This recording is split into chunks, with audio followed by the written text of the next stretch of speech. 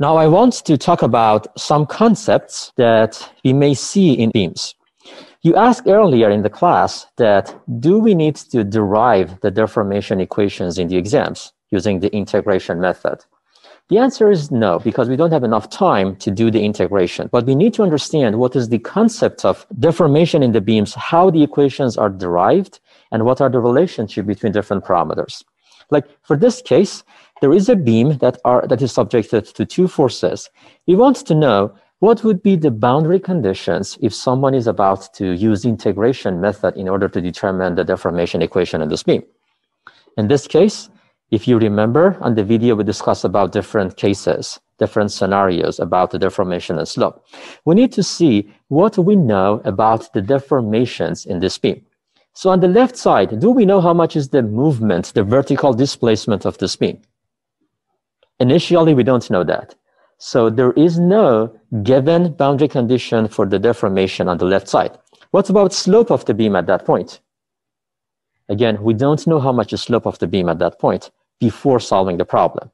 But if we move to the right side, do we know how much is the deformation of this beam at the right end? It is 0. It is restrained. So one boundary condition is delta is 0 at x equal to L. That is one condition. What else? What else do we know about the deformation of this beam in the structure? Like the way the beam is bending. How much is slope of the beam at the right end? 0. It is fixed. What is slope? Slope is the first derivative of deformation, right? So in this case, we know that delta is equal to 0 at x equal to L, and derivative of delta with respect to x is also 0 at x equal to L. So this is going to be the right answer for this problem. Does that make sense? So this question could be repeated in different scenarios. We need to, again, review those concepts in order to make sure that we understand the concept of boundary conditions. Okay, that was one concept that I wanted to review. The other one is somehow related to that. Another beam, kind of similar to the previous case. This is subjected to two different loads. And we want to see what would be the expected power of x if someone is about to determine slope of this beam between point A and B. We know that loading, shear force, moments, slope, and deflection are related together using integration. Loading is related to shear. Remember, shear is integral of the loading. What is the power of loading in this case? This is a linear loading. The power is 1. It is ax plus b. So the power of x in this polynomial is 1. If we integrate it once, what should be the power of shear force in this problem? 2. What would be the power of moment? Moment is integral of shear. So that would be the 3. What is the power of slope?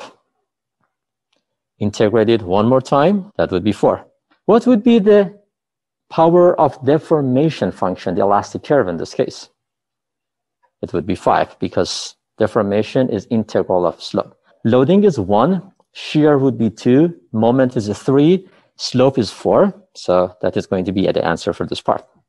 All right? And this could be repeated for many other cases. Like, let me show you another one, for instance.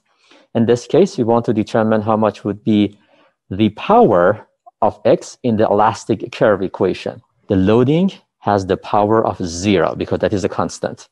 So shear would be 1 degree up, that would be 1. Moment would be 2. Slope would be 3. And deformation would be 4. If we want to determine a slope, that would be 3. If we want to determine elastic curve or deformation, that would be 4. All right? What about between A and B? Between A and B, there is no loading. It's 0. That means shear is going to be constant. So power for shear would be 0. Moment would be 1. Slope would be 2. Deformation would be 3. So in that case, it is going to be cubic. And that could become applied to many other cases. All right? Maybe one more conceptual problem that I can talk about would be this one. This is kind of related to the discussion that we had, I think, in the very last course module. I asked you about how someone can determine the maximum deflection from the elastic curve, and if these two properties are related together. And I saw different answers and good discussions over there. Let's look at that from mathematical point of view.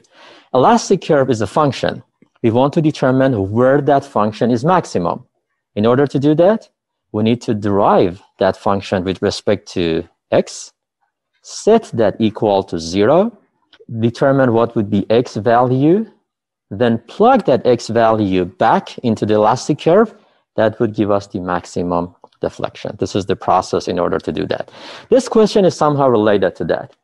This problem says the maximum deflection in this simply supported beam that is subjected to a moment on the left side and a distributed load on the part of that occurs where, and there are these options. Where do we expect to see the maximum deflection? The maximum deflection happens where the derivative of that function is equal to 0. What is derivative of deflection? That is slope. So it is going to be maximum where slope is 0. Again, I want to show you some different types of conceptual problems. Do not underestimate the importance of conceptual problems. They look easy, but they are more important than just numerical problems. All right, thank you very much, and I'll see you on Friday for the exam.